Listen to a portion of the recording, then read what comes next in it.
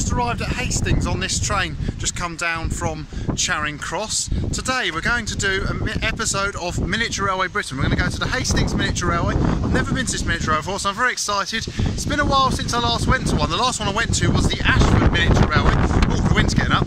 And there's been a lot of mainline steam, various other things lately, so I haven't been to a miniature railway since then, so I'm really quite excited to be going to one. But before we go to the miniature railway, I'll just bring you down here on the platform and show you the station still has a working signal box and it still has semaphore signals, which is really nice. The sun's coming out. Just wish the wind would die down. So we're going to go out of the station. So that way, to go to London, you go that way, then you'd turn left. Sorry, turn right, St Leonard's, head north up through Battle, and that way it's looking towards Ashford. I've never been on the track beyond there, so that's probably a journey for another day. Although that said, I'm tempted, I might walk to Orr and get the train that's coming in now. That would have started at Orr. That's probably going to London Victoria, so that will go along to Eastbourne, it will reverse, and then from Eastbourne go up the Brighton line, so that might be my journey home. So here we have the South Eastern Class 375s and the Southern Class 377. I'm going to go and make my way out the station, go down to the seafront and find this miniature railway. So here we are inside the ticket hall at Hastings Railway Station. It's a modern glass building. This was built in 2004. It's a shame in a way. I mean, I don't mind this building, but it replaced an Art Deco building that was built in the 1930s. There's still similar station buildings like it at Margate, if you have a look at this picture. So it looks a bit like that, but not quite the same. It was an octagonal station building, so that was demolished and they replaced it with this one. Anyway, now let's go outside the station, and we're not getting on a bus because it's not that far. We are going to walk to the Hastings Miniature Railway, which must be probably about 5 to 10 minute walk in that direction. So let's go and find the Hastings Miniature Railway. Well, here we are walking along the seafront in Hastings. It is really, really windy, so I hope you can hear me. I'm trying to shout as loud as I can. But in front of me there's the miniature railway. Up there is the Funicular Railway. There is another Funicular Railway somewhere over there that goes up to the castle. I've been told that one's closed today, so it's a video for another day. We can perhaps go and do the castle, so we'll come back one day. Right now, let's go and have a ride on the Hastings Miniature Railway. I'm very excited about this. It's still the quarter-inch gauge railway. I've not been on it before, so I'll go there, purchase my ticket, and we'll go for a ride up to the other end of the line.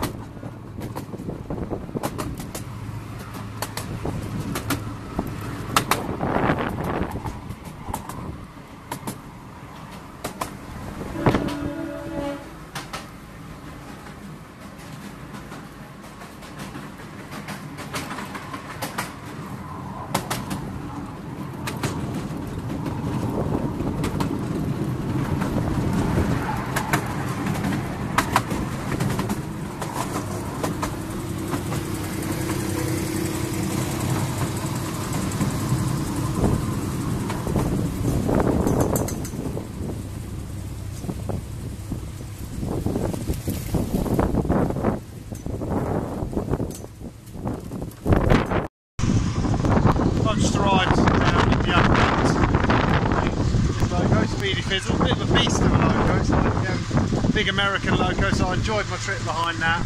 I will put in some line side shots. My plan is, there's a steam loco out, so we'll have to have a ride on the steam loco, and I'm going to try and do the other locos. While we're here though, I thought I'd show you. So we came through the tunnel, and that's also one of their sheds. There is a funicular railway, so it's running. It'd be a bit rude not to have a go on that. It's really quite an interesting place here. So apart from the wind, that's the only thing. Very windy, but other than that, it's really interesting. So one thing I'm going to do now is I'm going to cross the road, and I'm going to go up the East Hill lift or funicular and see the views we get when we get to the top.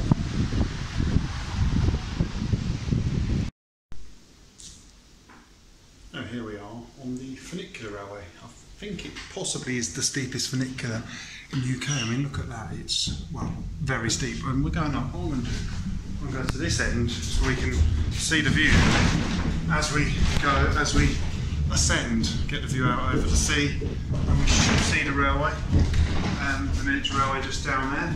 I can just see the station and lights playing about. We'll have a look when we get to the top. Let's see the other one coming down.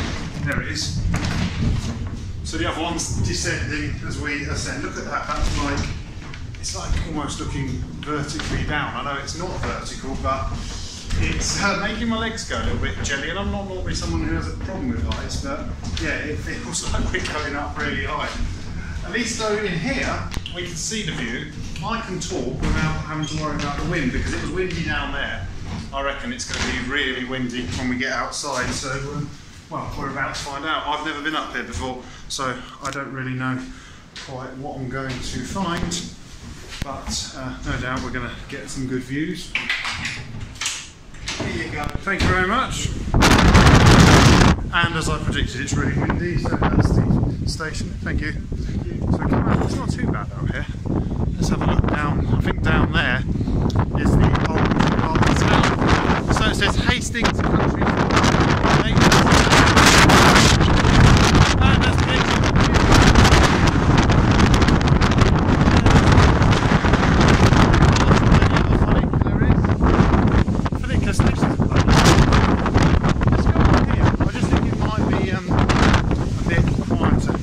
So this is Rock and Ore, what the station, yeah, that's a bit better, although we can't see much, the head shelters the wind.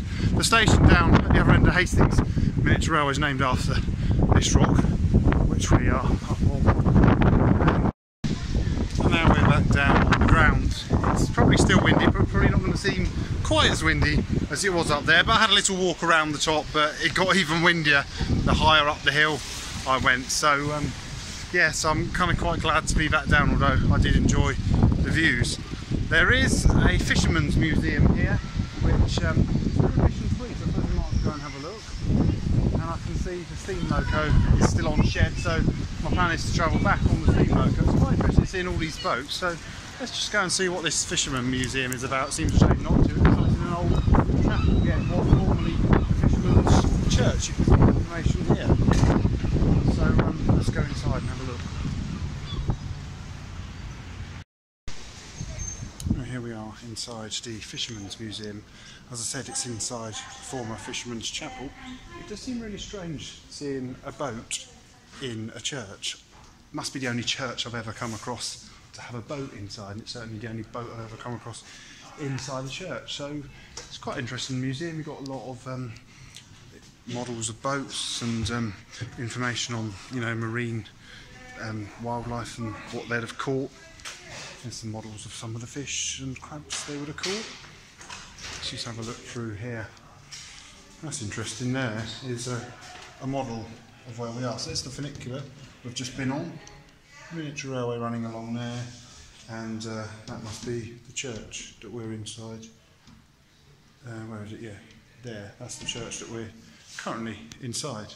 So it's quite an interesting little museum. You know, if you do come and visit the Miniature Railway, do come and have a look in this museum. I'm not going to go through all of the artefacts because I don't know too much about fishing, but it's very interesting to see, and you know what, if you come here yourself you can do that then. So what we'll do now, we'll go and have a look. Probably the most exciting thing about this museum is to go up onto this boat. So we'll go up here, up these steps,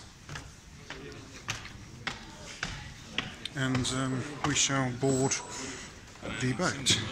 And it does feel really, really strange being on a boat. Firstly, being on a boat and not in water, but being on the boat in the middle of a church. Like I said, is this the only church to have a boat inside it? I think it probably is, but I might be wrong. If you know of a church with a boat inside, then do comment and tell me. What I'm going to do now is I'm going to go out back to the miniature railway and have a ride back to the other end. So we're back outside the Fisherman's Church, the Fisherman's Museum. We'll walk through these boats to where we will see the miniature railway again, and then, as I said, I'm going to have my ride back. So as we come to here, clearly it says Hastings Miniature Railway. There's a rather big diesel loco here, which I quite like. It's called Uncle Jim. I feel like a mainline diesel, it's got a cab at each end. And here's their turntable. So it's not a train here at the moment, but what I'm going to do, I'm going to wait for a train to take us back. So let's go for a walk round, see what we can see before we head back. So to give you an idea of just how close the funicular is, it's literally there. Oh look, and there's the train. The train coming out of the tunnel. It's quite cool how the tunnel effectively the building, the train goes through the building. I don't think it's quite unique, but it's certainly unusual. Not many miniature railways do that, but that's what makes miniature railways to me so interesting. They're also different. You never quite know what you're going to see when you go to a miniature railway. And if I'm right in thinking, I just heard the steam loco. So maybe the steam loco is about to go off the ship. Certainly looks like the steam loco might be once it turns out in the right place. So hopefully I'll be able to go back and steam it.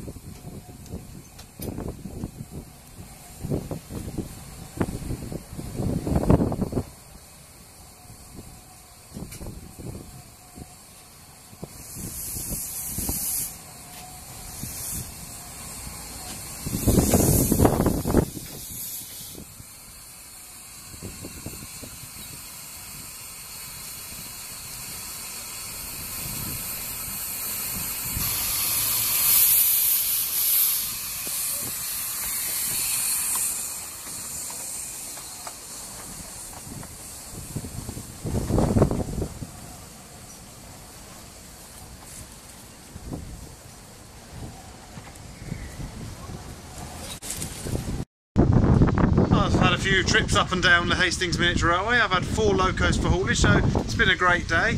This is one of the drivers here. This is Nick. Nick, how long have you been a driver here at Hastings Miniature Railway? So yeah, 6 years I've been driving here.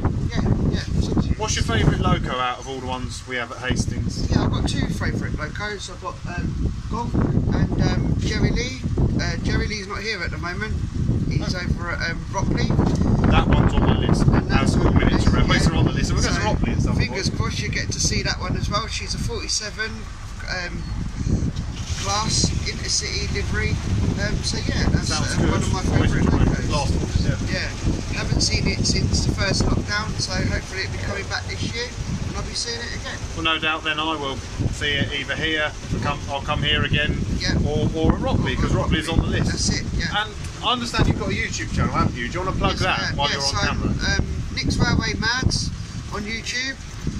So if you'd like to subscribe, please subscribe. I'll be really happy for you too. And yeah, thank you.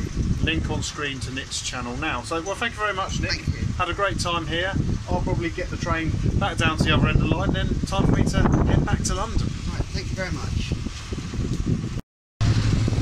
Well, I've had a great time here at Hastings. Just had my last ride of the day behind what I think is possibly the biggest 10¼ inch cage loco. The other one at the other end, Uncle Jim, I think might be slightly longer, but this is a real beast of a loco. I really like it. I love how, you know, it blasts its horn. It's got a real sort of American feel to it. So as the loco's turned, the loco's going to work a train back. It's just starting to rain. I'm going to make my way back to Hastings Station to catch the train. So it's been a great afternoon. So if you're down this way, do come visit the Hastings Miniature Railway, have a trip on the Cliff Railway, and we'll come to Hastings again because there is another miniature railway in Hastings. So we'll come and do that in the future. So from Hastings Miniature Railway, thank you very much for watching. Please do feel free to like, subscribe and comment. There's the driver hooting a goodbye. And from Hastings Miniature Railway, I'm going to say goodbye.